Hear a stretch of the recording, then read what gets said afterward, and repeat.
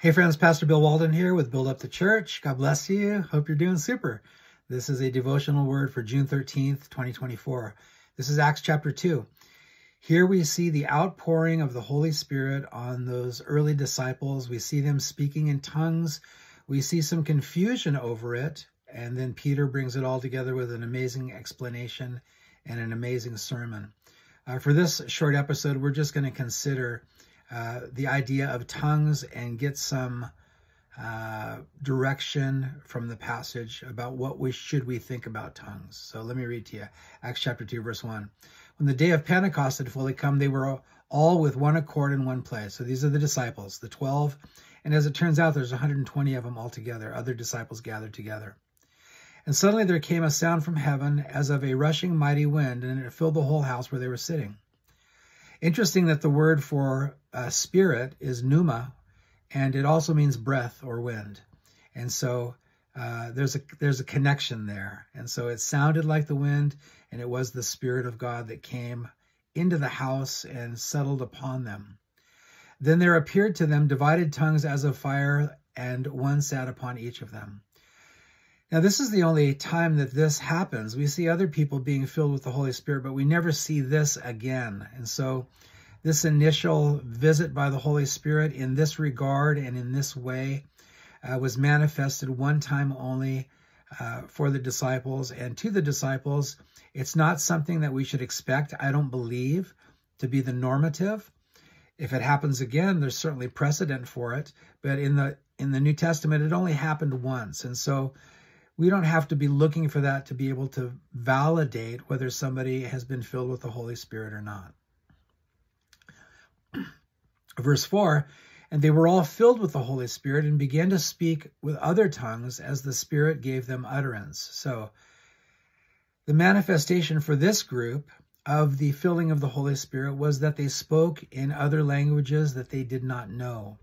And it was led by the Holy Spirit. It says, as the Spirit gave them utterance, so it was directed by the Spirit of God. We remember from the Gospel of John, Jesus said the Holy Spirit would glorify Christ. And so we're going to see that very thing happening in the passage. Let's continue. And there were dwelling in Jerusalem Jews, devout men from every nation under heaven. And when this sound occurred, the multitude came together. They were confused because everyone heard them speak in his own language. So this is the Feast of Pentecost, and there's probably millions of extra people in Jerusalem. They come from all over Europe, God-fearing people, Jews, and also Gentiles who were God-fearers. And they hear this 120 disciples. Apparently they had spilled out into the street or out into public somehow. They hear them praising God in their own native English language. And so we take note of that. It says they heard them speak in his own language. Verse 7, then they were all amazed and marveled, saying to one another, look, are not all these who speak Galileans?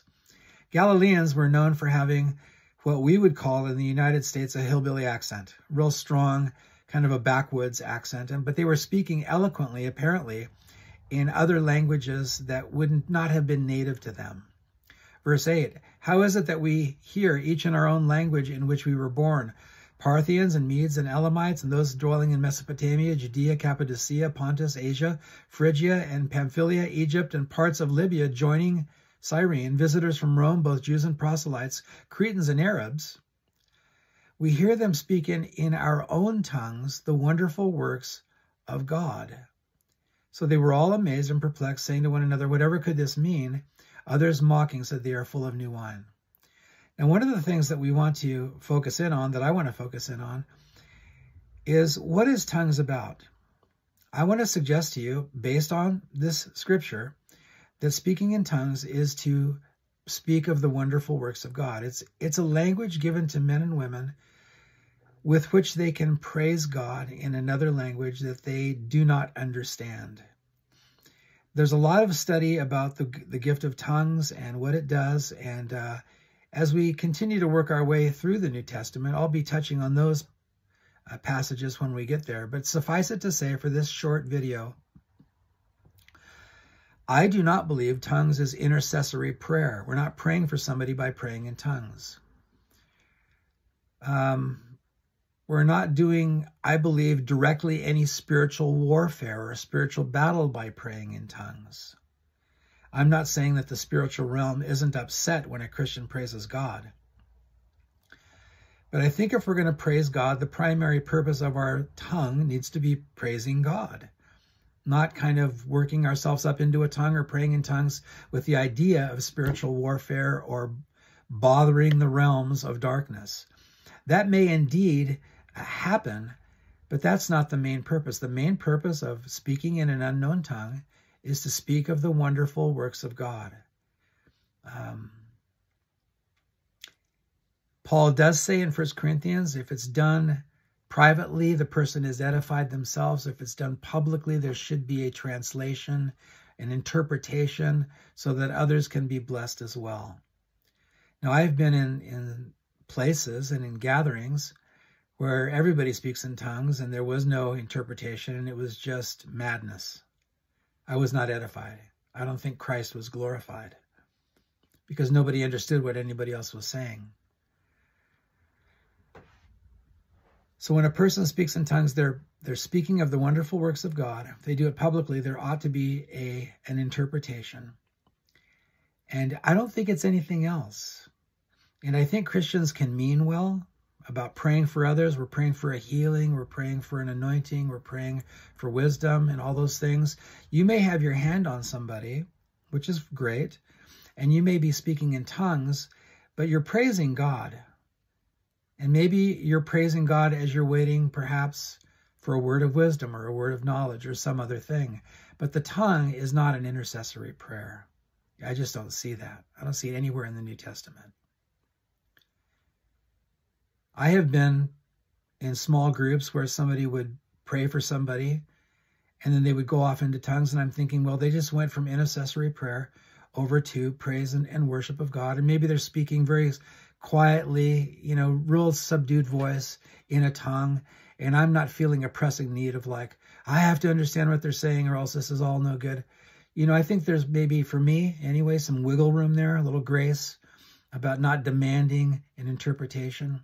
But certainly when it's done in a public assembly, there needs to be interpretation. So what's the takeaway? This is a very brief study on the gift of tongues. Speaking in a language that you don't understand, I believe either human or angelic. Paul says if we speak in the tongue of men or of angels. So I do believe there is a tongue that is non-human and an utterance given by the Holy Spirit, but it's always to worship God. It's always to worship Jesus. And they also said, others mocked, saying they're full of new wine. You're not out of control when you're full of the Holy Spirit. The Holy Spirit leads you in holy actions, not out of control. So very brief look at the gift of tongues. I hope it's helpful. Some things for you to consider. Thanks for watching.